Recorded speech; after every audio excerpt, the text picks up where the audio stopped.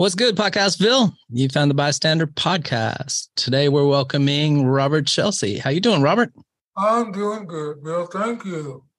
I really appreciate you coming on and sharing your story because you have an incredible heart, an incredible story, and anything I can do to help destigmatize organ donation and get the word out to be empowered to have empathy for others and stand strong and give love to all. I think it can come through a story like yours. Well, let's share it, and hopefully those that have ears to hear will hear. All right. Well, let's bring people up to speed with your story that have yet to hear it or know anything about your situation. Okay. I'll let you tell it because I think you speak eloquently about it, and I'm going to get out of the way and not ask too many questions till you're done telling the beginning of the story here. Okay. Well, just jump right in wherever you like. Basically, I was a same regular guy until about 10 years ago, an automobile accident, drunk driver swerved across the freeway, and my car happened to be in the shoulder of the freeway because it had overheated. So you on the left side of it, and oncoming traffic came across? No, I was on the far right. Wow. Yeah. Okay. And so anyway, it was about 10 o'clock at night, and I called a friend of mine to see if he could get me a hand, bring a hose or something, because I figured that's all it was. And while talking with him, I saw the car swerving over. Turned out to be a drunk driver. And he just drove right down the shoulder as if he was on the regular freeway lane, and he ran straight into me. And so is that from behind or in front? From behind. Okay. My car went up in the air and came down, and then it about probably 2 or 3 seconds later, it blew up. So I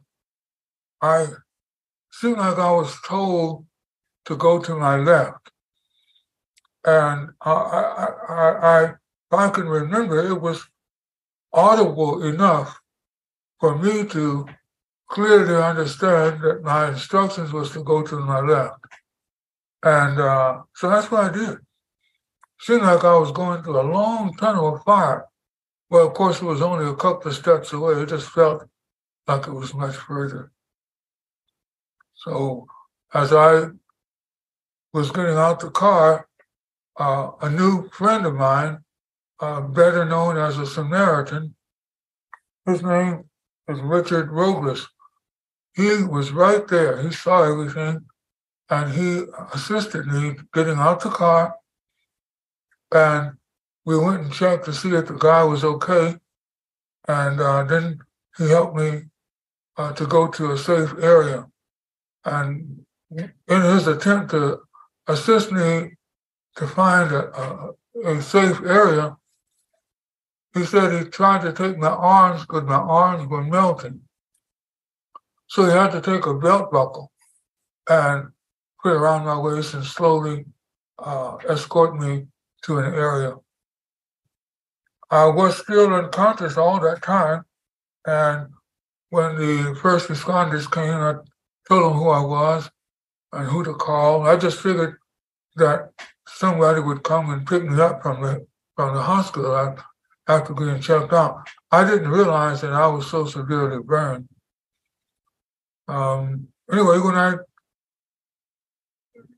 was escorted to the gurney, the ambulance, I remember sitting down and laying back, figuring somebody would meet me at the hotel. I mean, the hospital. Yeah.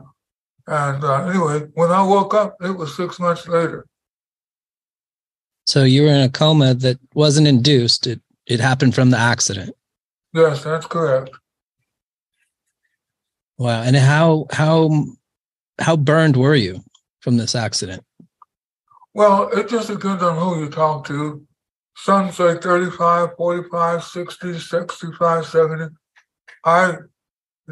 It the burns pretty much covered my whole face, head, feet, you know, but naturally all of it wasn't completely burned. Some of it, when you see me, you'll see grafts in certain spots.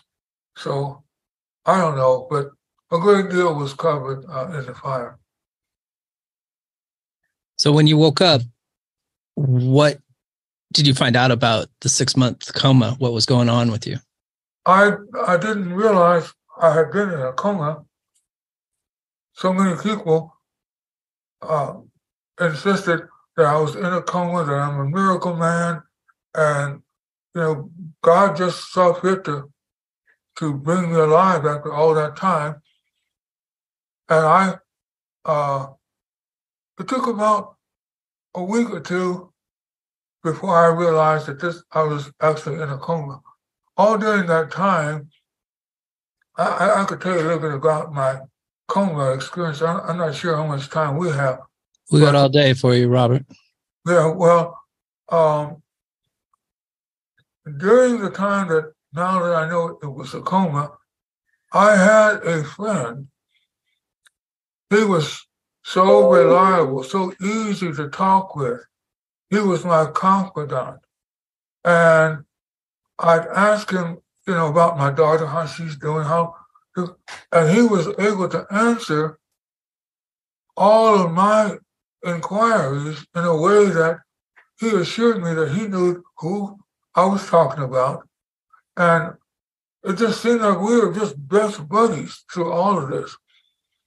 So I had no clue that there was days and nights passing. I just knew that, I had a real good friend, and we always had a real good, pleasant time together. And when the nurses and doctors and friends started telling me I was in a coma, in my mind, I was thinking they were just adding to my day. You know how you have a nice day and then all of a sudden some new friends come around and your family come around and so they're just, you're in a good company. And then someone else drops over. And then someone else drops over. And someone else. So that's kind of how I felt. But they all told me, "Oh, you're in a coma all this time." I'm thinking, well, wait a minute, you guys just started coming over. I couldn't imagine that. Couldn't quite comprehend that had happened. Yeah. Uh-huh. And during that time, my lips had been burned off, and part of my tongue and other parts of my body, and it was severe. But by God's grace, I did not realize it, because when I woke up, I had no pain whatsoever. I could see, because I was still in the bed, the sheets are over you, blankets and so on, and I could see my arms and my legs, that they were all grafted up. Why do you think you felt no pain? Don't know. Well, who else or what else could I attribute that to? Your faith. It certainly couldn't be because, I just can handle a lot of pain. No. I mean, how far does tolerance go? Right. But fortunately, I was just simply covered.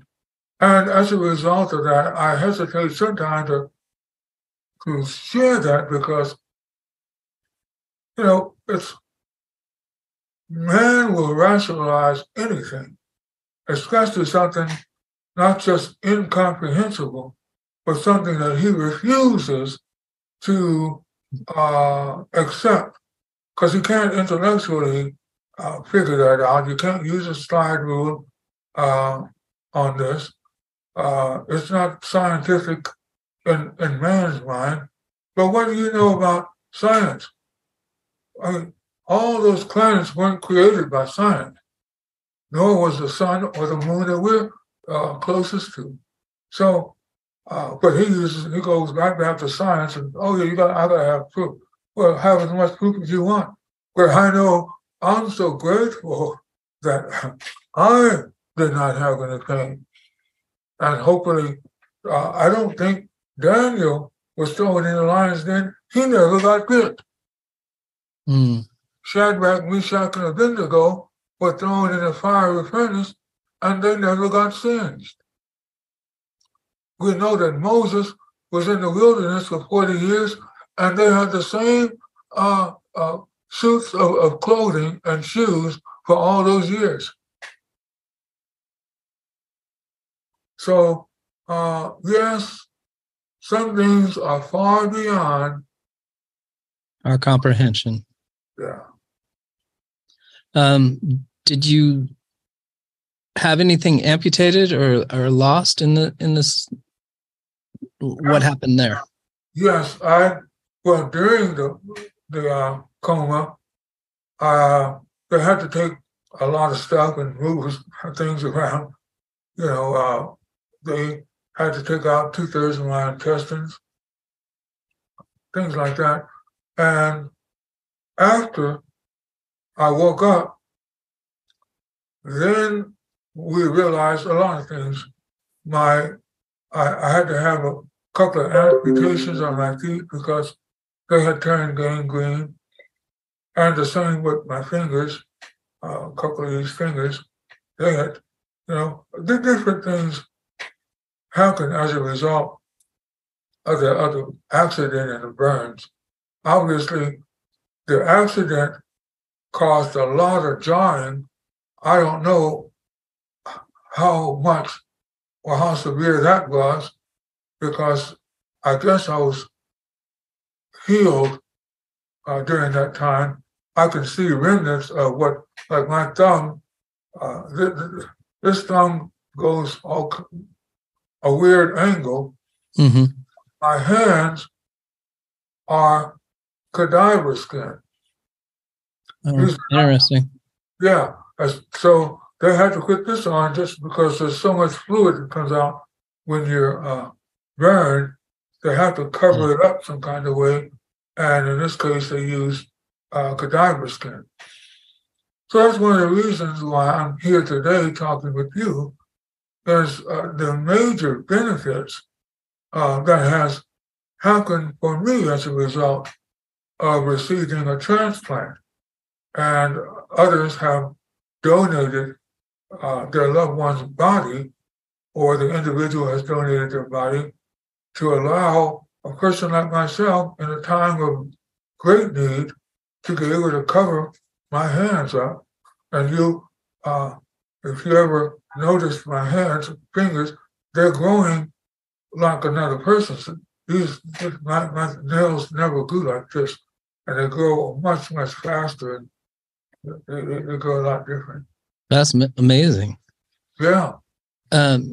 When you had your intestine removed, how does that change your diet and how you eat? It changes in all kinds of different ways. Yeah.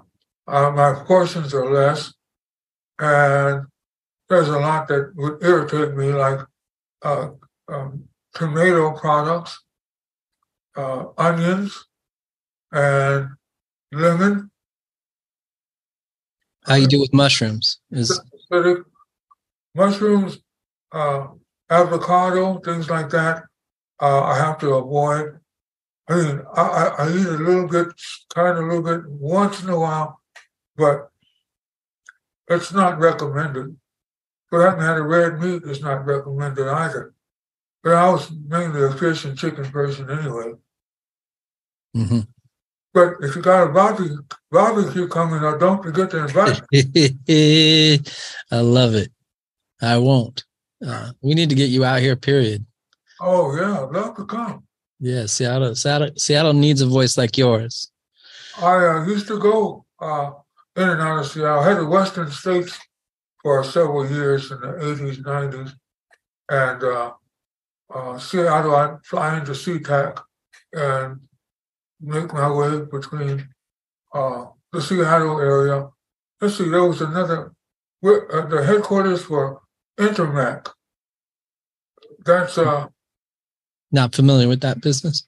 Intermac. They're the barcode company. They're the ones that Oh, created barcodes. I used to work with them for a while. Anyway, so yes, I'm very familiar with the area years back, but I've always longed to have a reason to go back. I'll tell you a little secret. I don't know what your audience would think of this, but I was married, and I, to protect myself from this old knucklehead thinking the wrong kind of thoughts, I'd always set wherever I went for that matter, I tried to set my appointments up in that city along with a basketball game or football game, usually basketball games, track meets, things like that.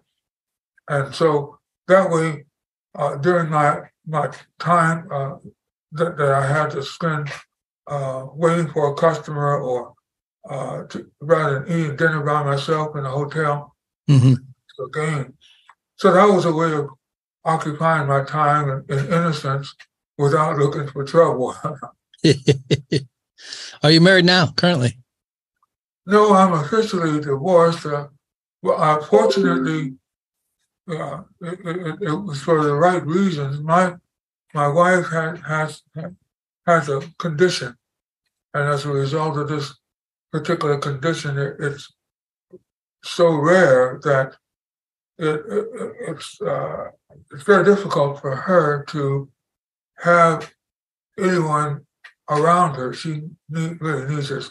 I don't know if you ever heard of OCD, obsessive compulsive disorder. And anyway, it's a condition where you paranoia, just various things that I understand. Yeah. So as a result of that, my daughter and I, we would go and visit her mother. Just the opposite, the father usually comes and picks the child up for every other week or so. But for me, I was fortunate. My daughter lived with me from junior high school on. And of course, we made sure. You guys must be very close.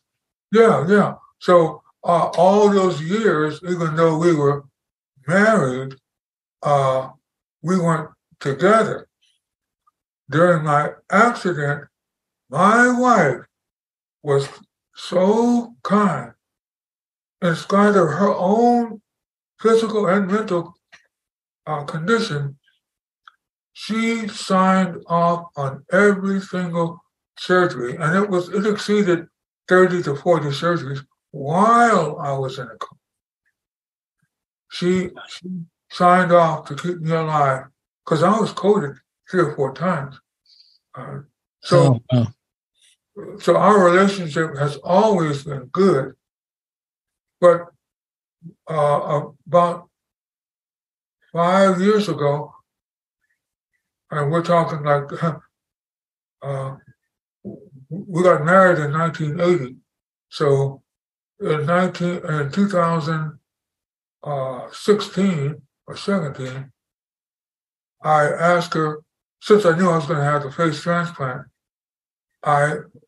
we agreed to just let's make this official so she wouldn't have to go through the pressure of signing and releasing all of that she did valiantly, but it wouldn't be fair if something like that occurred during my transplant. So that's why we officially divorced to take away her obligations. 30 or 40 surgeries, and then you had you're the first African American to have a face transplant. How many hours and how many surgeries was a face transplant? I don't even understand how that's possible. I mean, it's an incredible thing of science and medicine and your stick-to-itiveness and ability to believe in yourself. I don't believe in myself. What do I have to offer? But strength. I trust God. I mean, how far can even my strength go? Really? I mean, I'm not Superman. But the comfort that I have been provided far exceeds any of my capacity or strength or belief or trust or faith. I was privileged to have this experience and have an overseer that would care so much to allow me to be painless, to provide the very best of care in terms of the person that did my face transplant. He was the world-renowned transplant surgeon in the whole world. At the most notable medical center in the world, Harvard University. So, I mean, and for a Black man to be escorted into a circumstance like this, and others sign off, my insurance, I have Kaiser insurance. You know, how many people would you imagine would allow, you're going to lose money with a person that has a face transplant. Nobody else, they can't make that money back on medicine because there's nobody else that would require that kind of medication. Are you on some type of lifetime medication now? Yes, I am. I take the same medication that the majority of transplant recipients take: liver, lung, kidney, heart. We all take similar medication. Now, the amount and so on may vary, but we all take, and it's like very, very expensive. But it just seemed like God arranged where not only did Medicare take care of X amount, but Kaiser agreed.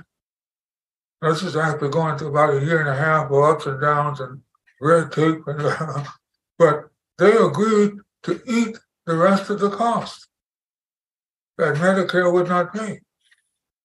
That's awesome. Yeah. Now, who could have designed that? I wouldn't dare even request such a privilege. But God provided for me. It's still very rare and young. I think face transplants are 20 years young, basically. 2005 was the first. And there's less than 50 in the whole world done? That's correct. And you're the only Black man that has it done, correct? Now, is there different genetics and such that you have to take into consideration that it makes it more difficult, or is it certain stigmatization against organ donorship? Well, there's all of the above. These questions are very good questions. Thank you.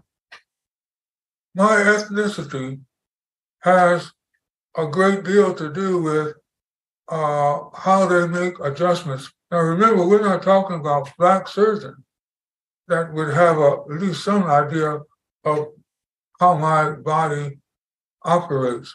Give you an example.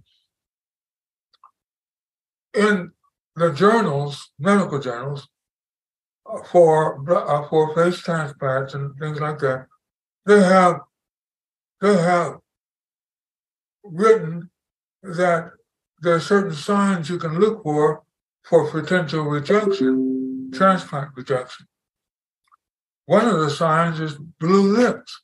Well, that doesn't apply to me. Another sign is white knuckles. Doesn't apply. Pale face, redness of face, pink face. So for me, unless it's someone of my own culture and color, they are not used to, surgeons, they're not used to looking for signs of rejection from me because they're not familiar with it. So what are the new signs that they've discovered regarding rejection and you being a person of color? Well, I'm sure they're learning a little here and there, but remember, I'm the only one. So it's not like they have a lot to judge from. Compare it to, yeah. And the others,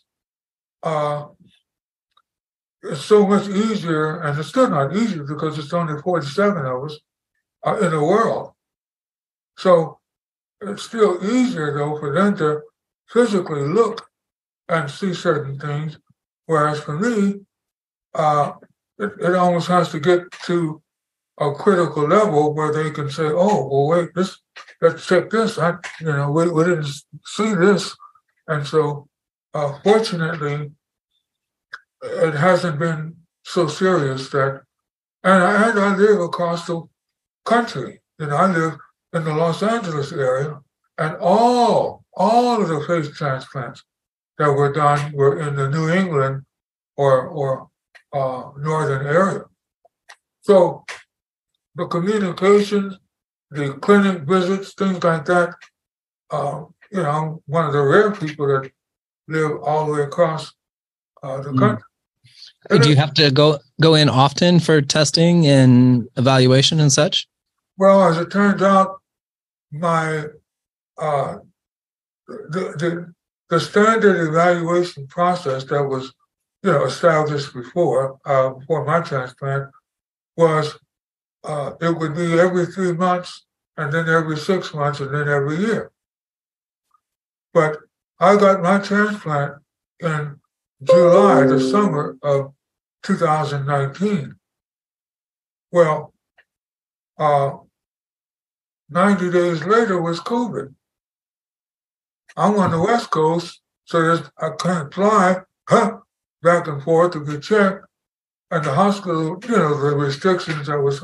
So that threw off the schedule that they normally had for face transplant patients. And we have yet to get it on any regular. Fortunately, the doctors, nurses, all the specialty disciplines, including the pharmacists, they all from Kaiser have been not only cooperative, but have exceeded any expectation that Boston would have expected. And as a result of that, it hasn't been the need for me to have to go as often as I should under normal protocol. And does insurance take care of your travel? No. The expenses are still extremely high. Yeah. And of course, you're looking at paying a rent at your own place and place that you're visiting. The month it was $7,000 a month for 90 days in Boston.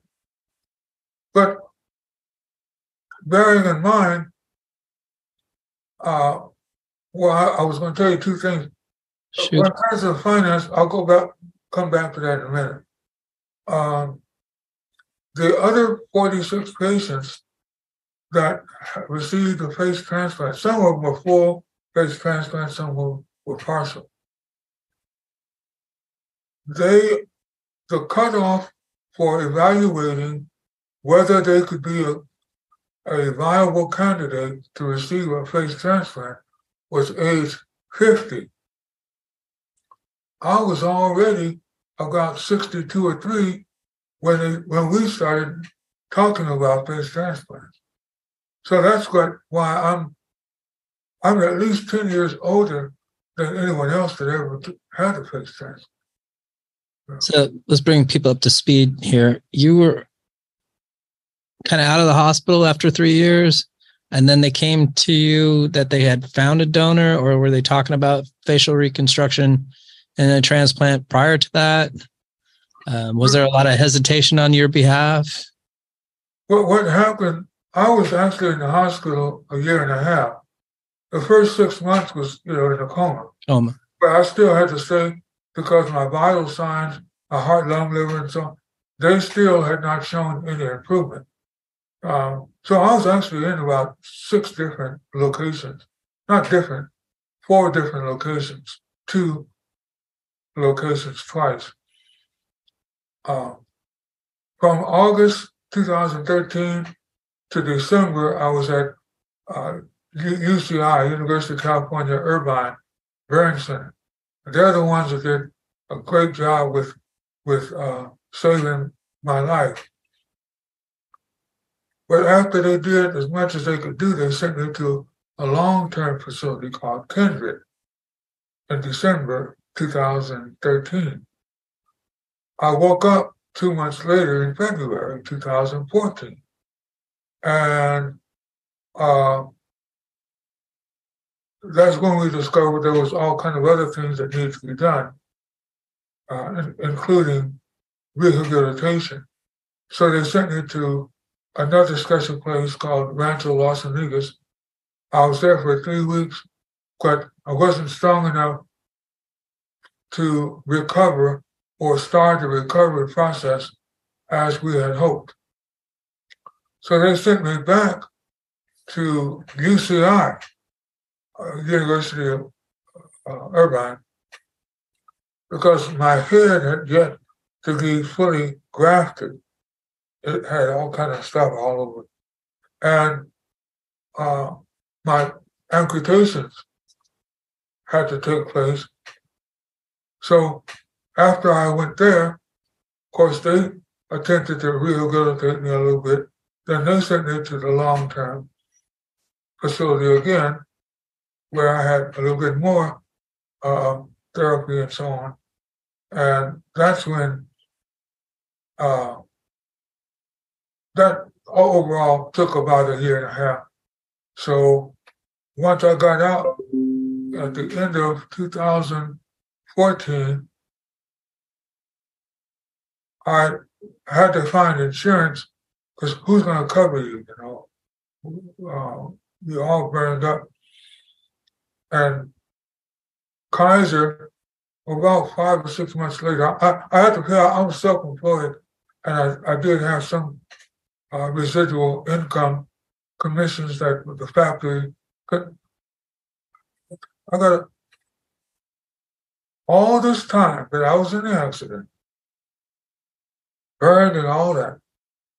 The factory continued to handle all my orders, all the customers, shipping, receiving, billing, and all the commissions were sent to my daughter.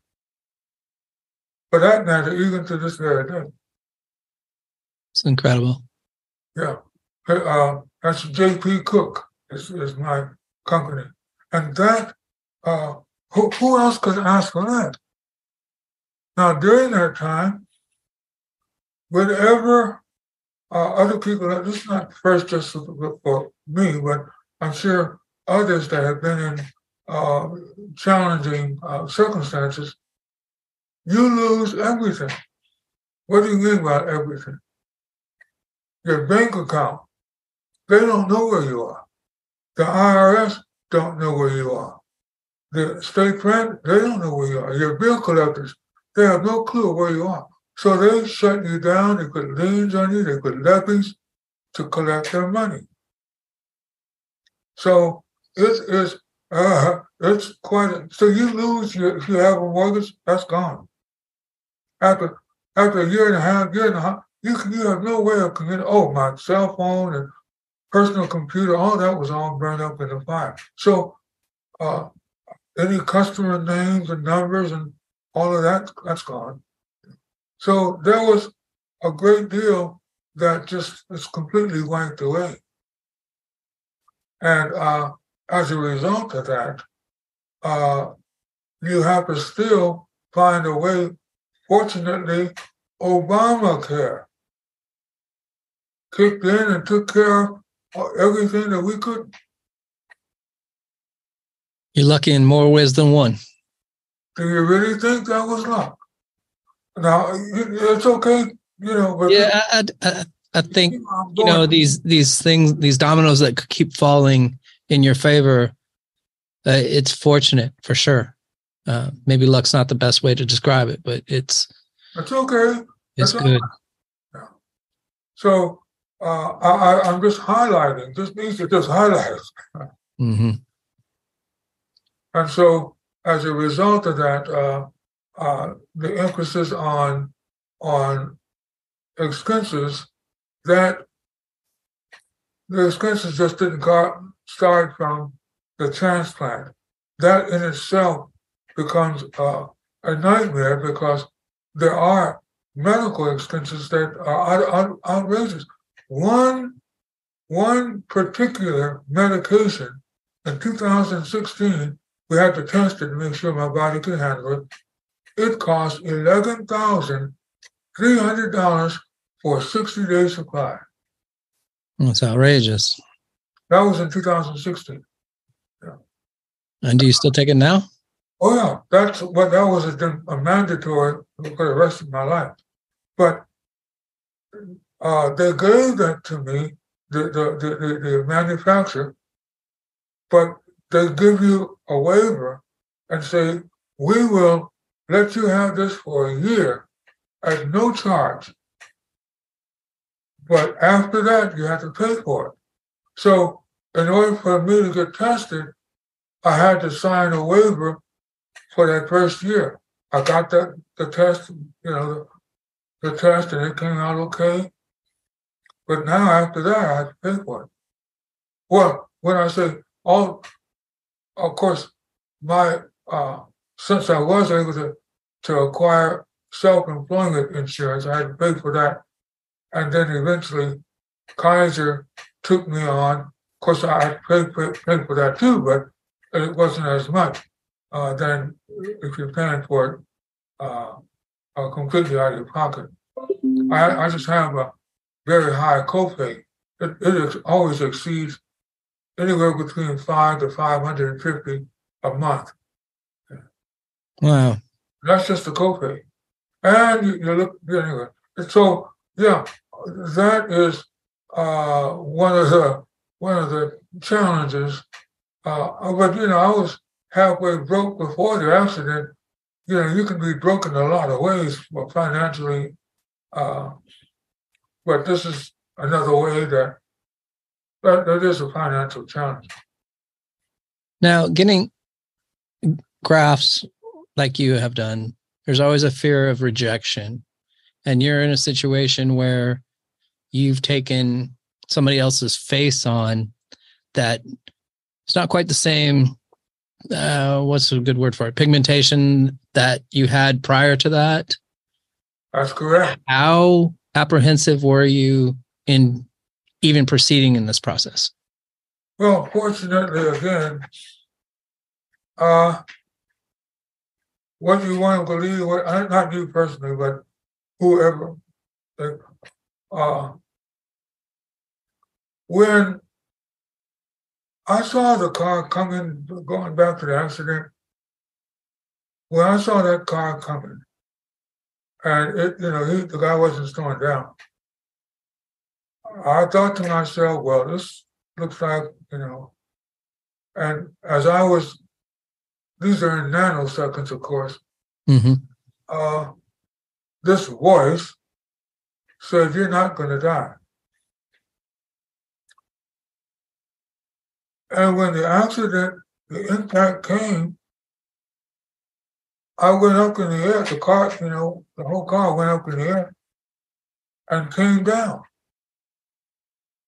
So, and I'm still alive. And then about 2 or 3 seconds later, boom, car blows up. So I spoke to this voice saying, I thought you said I wasn't going to die. Because here's another, surprise. This big old fire. And that's when I told you the voice said, go to the left. And I went to the left and the tunnel of fire, but I got out. Samaritan was right there to help me and escort me. So if you didn't have faith, I'll say in that voice, well, I guarantee you, if you personally experienced, then you would. That doesn't mean you can convince somebody else, But so through that process, up until this point, I have had, if you will, a green light to go through the face transplant. We talked to many plastic surgeons, and all of them said that there's not a lot they could do except because my lips were burned off. They could put a flap to cover and protect my gums and teeth, but it wouldn't have any control so that I could move my lips around. So the last plastic surgeon who happens to be at Kaiser, and he's a friend of mine now, Dr. Walter Chain, he had a friend who had studied under my surgeon. My surgeon's name is Bohdan Pomahac. They talked among themselves, contacted Pomahac. Pomahac called me and felt that I might be a good candidate. So they invited me to come to Boston for a 3-day evaluation. I met with all the directors of each discipline. And we had a good, I was still weak. I couldn't walk, by the way. 2015, I still couldn't walk. And anyway, so I eventually had a 5-day evaluation, months later. So it all seemed to have fallen in line, in spite of me being over 10 years older than anyone that had ever done. So the domino effect was still quite alive. And so I didn't have the apprehension that, maybe someone else might have. I didn't have to be talked into it or convinced but it seemed like I had been led this way. And I assure you, it's not like I'm looking for another surgery or another inconvenience. No, I bet.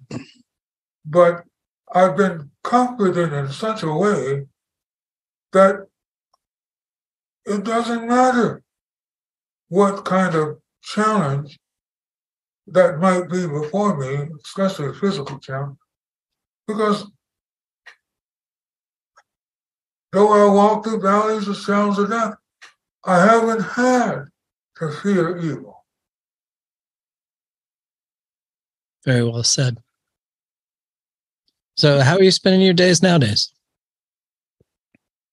Well, I'm still recovering. I do, of course, I talk with different companies, not as many companies as I do hospital students and other high school, middle school kids. I talk to other organizations that health organizations about the possibilities of the great technology that's available.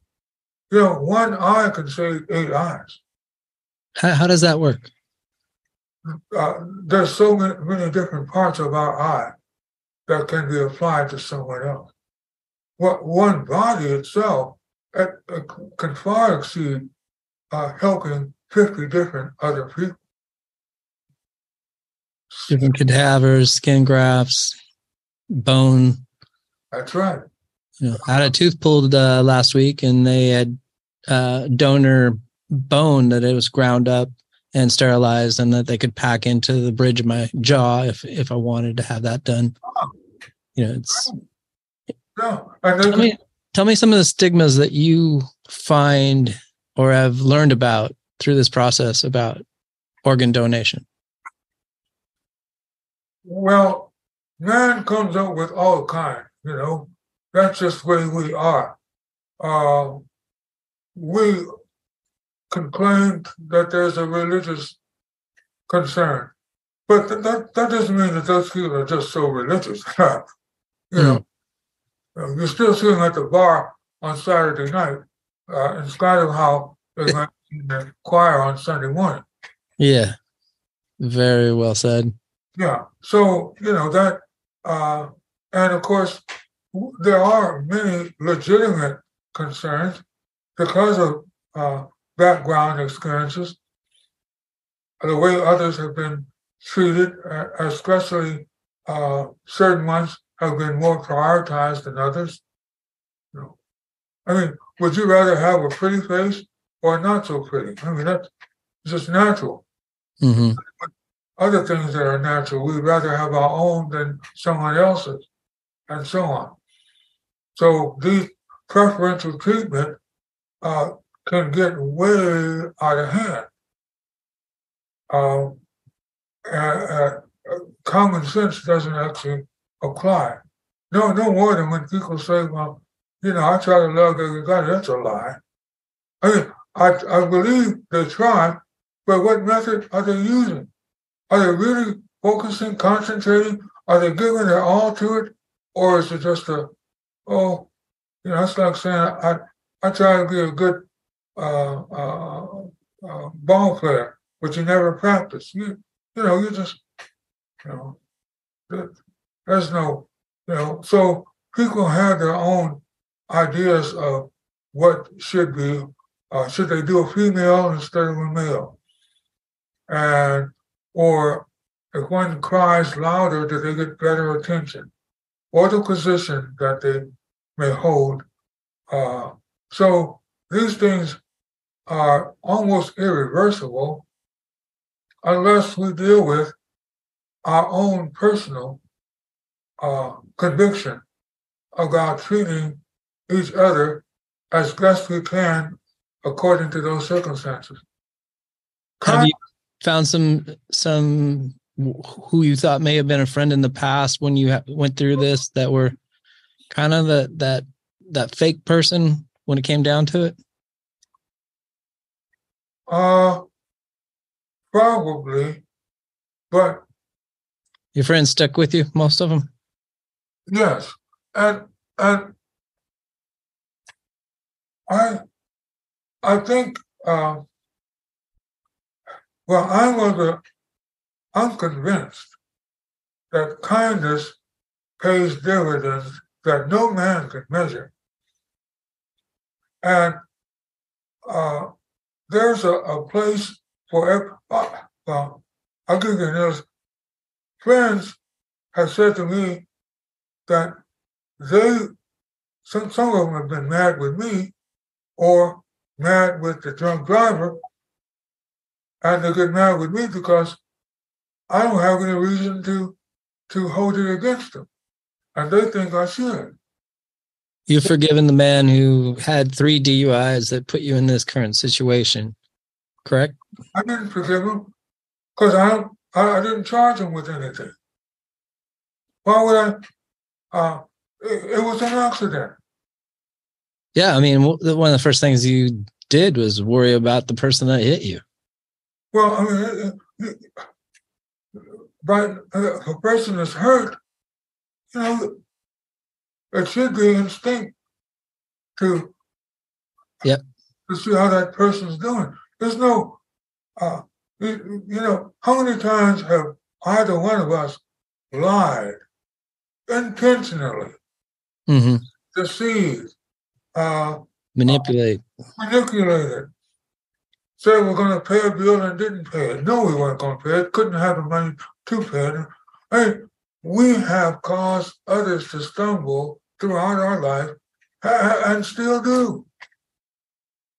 And yet, because I get twisted a little more than you got twisted, something's got to be done to him right now because he did this to me. And we didn't do it. God could have let that car swerve around me.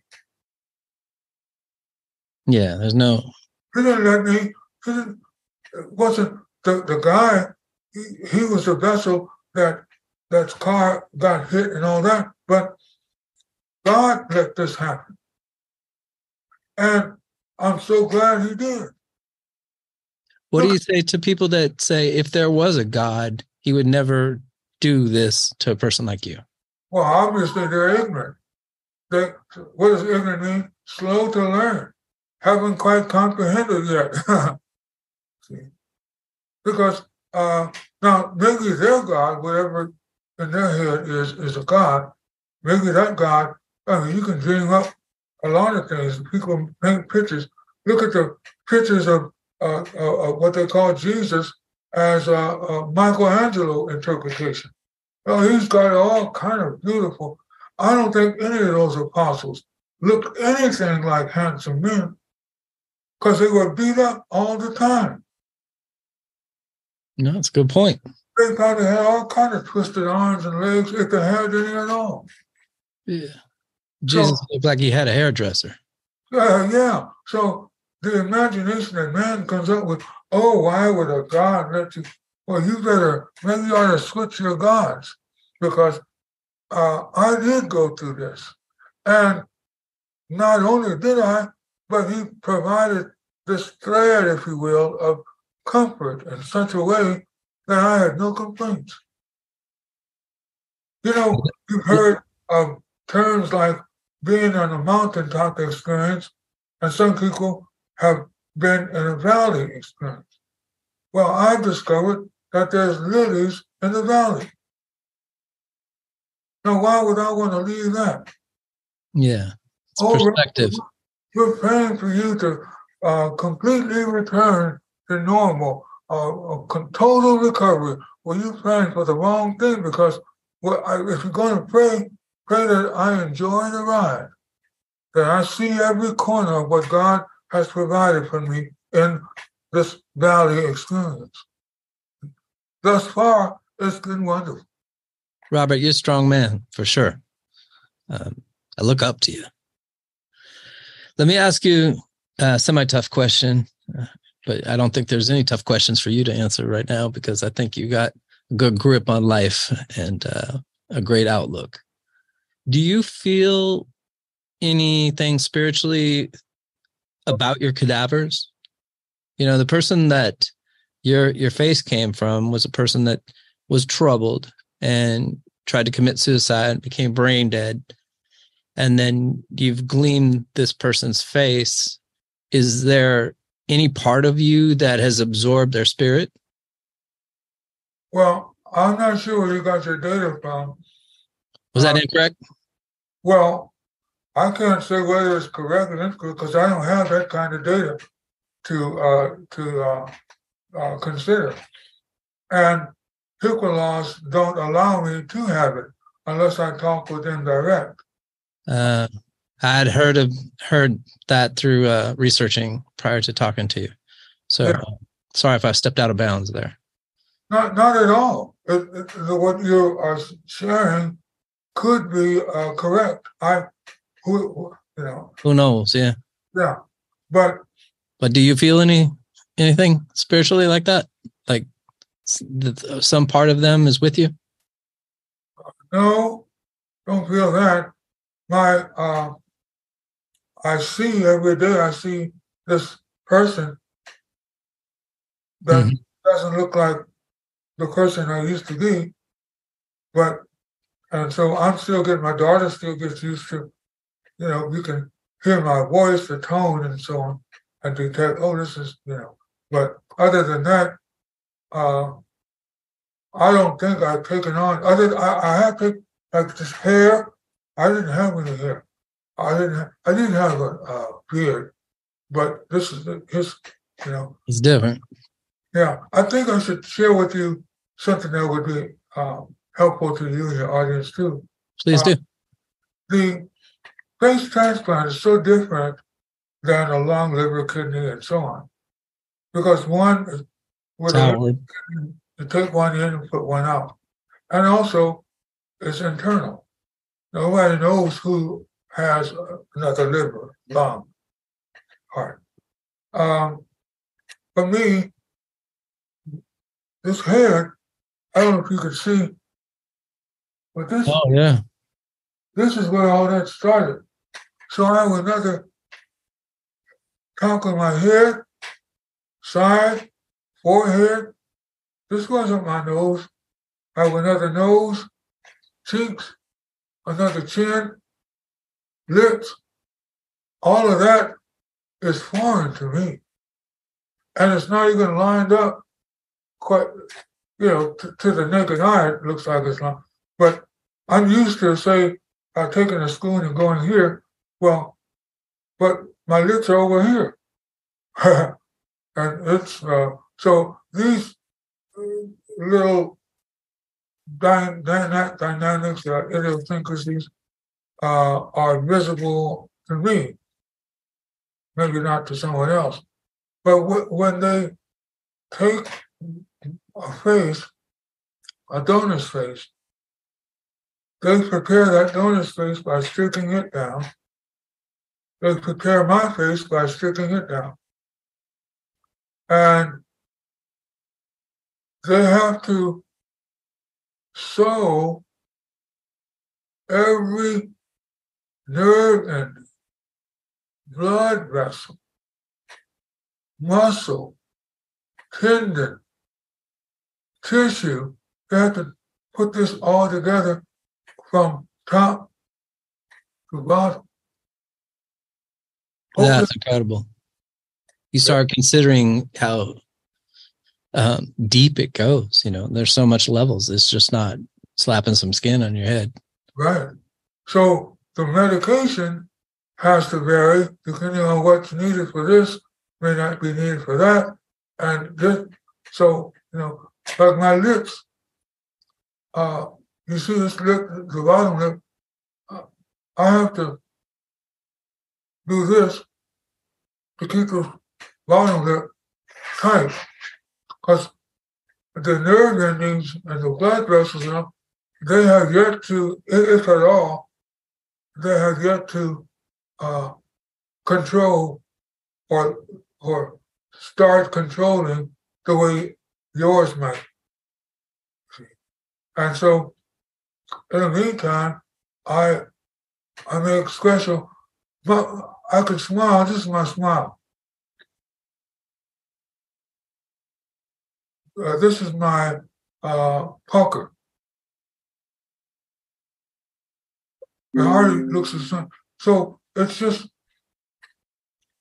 a lot of the nerve endings and all these different,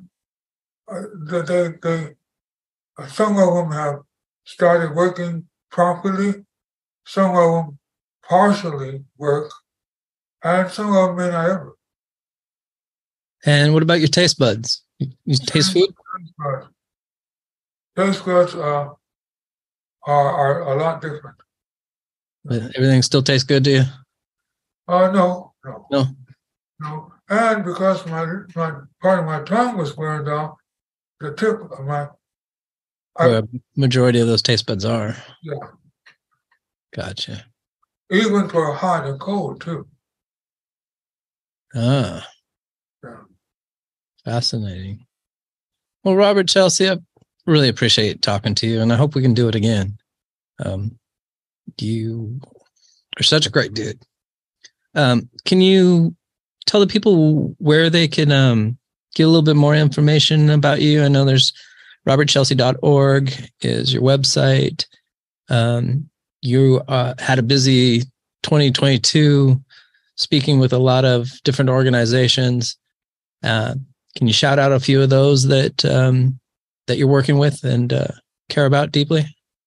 Well, I care about them all. It's not the organization so much as if we can just inform individual souls that they are able to help so many just the willingness of donating their body upon their death. That's if they can do that, you don't have to ask for too much more. And so the organizations, most of them are for that purpose, whether they're large organizations or small, and most of them have been started by individuals like myself that have gone through certain challenges that have caused them to not only be appreciative of having a new life, and a lot of them are able to go right back to work, especially, you get another heart, now you're ready to go again, or kidney, lung, and liver. So that's a little different, and because they appreciate it so much, they organize or they establish a foundation, hoping that somebody will respond and become a donor to help somebody else out. And because ethnic groups are so important, if another ethnic person didn't allow their family to donate their loved one's face, I wouldn't have one. So, and certain stem cells can eliminate sickle cell. Mm-hmm. It's important that we all, every ethnic group, donate or increase their donation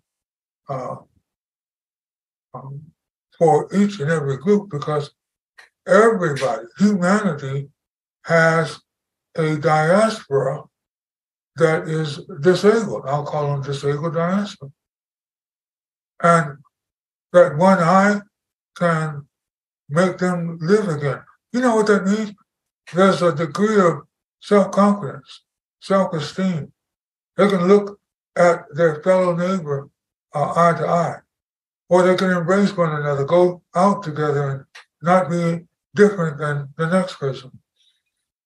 And so why wouldn't we want something like that for our fellow man? You can go right back to the workforce. And some of them have been in conditions like that where they've never been in the workforce. So, yeah, we want to make sure that we encourage others to do that. The places I've been last year were, I tried to go someplace once a month. I was at a roundtable discussion with Yale, and I was in Florida, Florida State University, with medical students there. I was at, of course, Brigham Women's Hospital, that's Harvard Hospital. And I tried to I was at several high schools and K through 8s, middle schools. I've been at special ed schools. As a matter of fact, those special ed kids, they wrote notes and drew pictures and so on and mailed them to me while I was in Boston. And their teacher, was so excited they contacted me and said, would I mind just saying hi to them? Well, I tricked them. I said, well, why would I just want to get on the phone and say hi? I drove to their school one day, and I let the teacher know, and the teacher let the principal know, and know that, but the kids didn't know. And Very cool. That's so cool. Yeah. So, because remember, kids go through a lot of stuff. You know that. Bullies can bother you because you don't walk the same way, talk, look. You're not as athletic or, take on the same interests. Yep. But they don't know that inside of these clothes that they're covered with, they could have been burned, a house fire, a ironing board fire, a stove fire, barbecue, electrocutions. So much could have happened to them that would cause them not to be able to walk like the regular kids or talk like the regular kids and so on. this auto accident that I was in, you hear my voice now, my mouth opens about this wide. Now, the average person opens about that wide, and they can shoot like this. Well, mine opens this wide, and all I can do is this. Mm-hmm. That's how I eat. And I use a syringe to drink from. I'm beginning to learn how to use a straw, but I still can't use a bottle, drink out of a bottle or a glass or cup. Can't do that. So you never know, and did I cause that? No, but you never know what a youngster is going through. And that's one of the things I try to inform the kids to be considerate of others. Excuse me. All right, sir. I'm going to let you go. I've taken a lot of your time. This has been great. Thank you. Oh, yes, thank you. Yeah.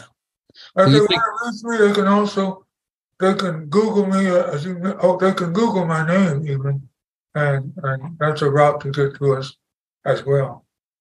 Okay. Well, you've been listening to Bystander with Robert Chelsea and Timothy Self. Be kind.